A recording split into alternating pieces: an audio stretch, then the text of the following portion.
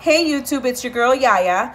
I'm coming back today with a Louis Vuitton replica from DHgate that I actually won from another YouTube, which I will link down her YouTube channel down below.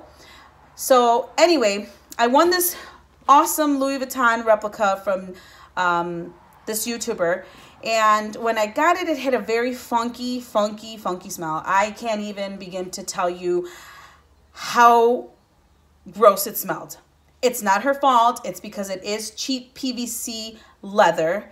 And when I was looking up ways of trying to clean it, I mean, all I heard was vinegar, use vinegar, soak it in vinegar. I did that. I did the Arm & Hammer powder. I stuck it in there. It just seemed like it just got worse and worse and worse.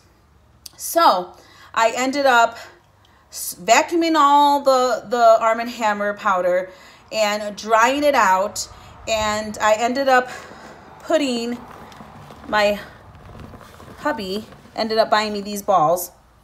I'm not sure what they're called, but you can get them at Walmart, and they're actually for shoes. So I ended up putting those in there, and then I came upon this stuff, the Unstoppable Downy. Amazing. You want to get the smell out of things, and there's going to be another video about this for household stuff. But anyway, you want to get the smell out of something, this is amazing. So what I did was put in one of these little mesh bags, and I stuck it in my purse. And my purse smells good all the time now. So I'm pretty sure the smell is pretty much gone. I don't really smell it anymore. All I can really smell is this. But it did say that with the PVC leather, it can take up to 3 weeks to really get the smell out. Okay.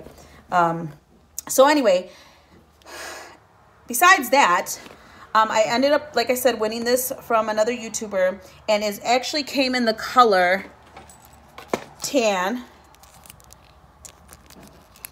with the red and obviously the gold hardware, which is not the prettiest, but I've been working on it and painting it black just to kind of make it look a little nicer. Not that I'll probably use it, but just in case, I'm going to roll it up in my bag and I might use it.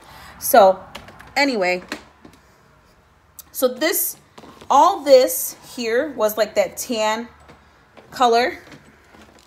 It was all this color. Okay. I ended up buying acrylic paint from Walmart. I think it was $1 something, which is, this is what it's called. And I bought the licorice color, which was superior coverage satin finish acrylic paint, about $1 at Walmart. Okay, and I painted this purse.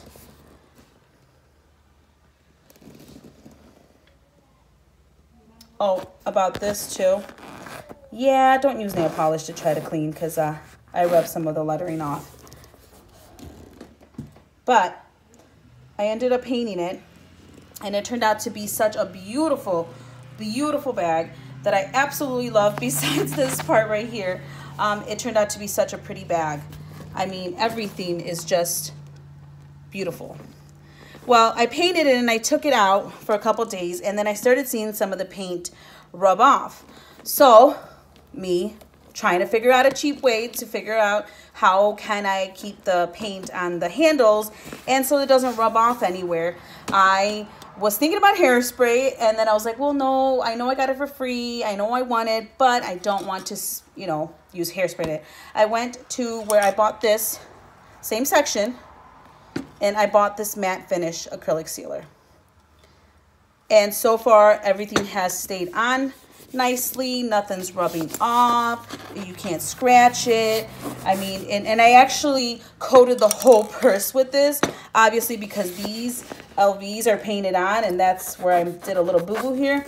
But that way, hopefully, you can keep it from fading away. So, yes. If you have any questions, comment down below, and I will get back to you guys. But seriously, it's a simple fix for a replica Louis Vuitton bag. I'll see you guys next time.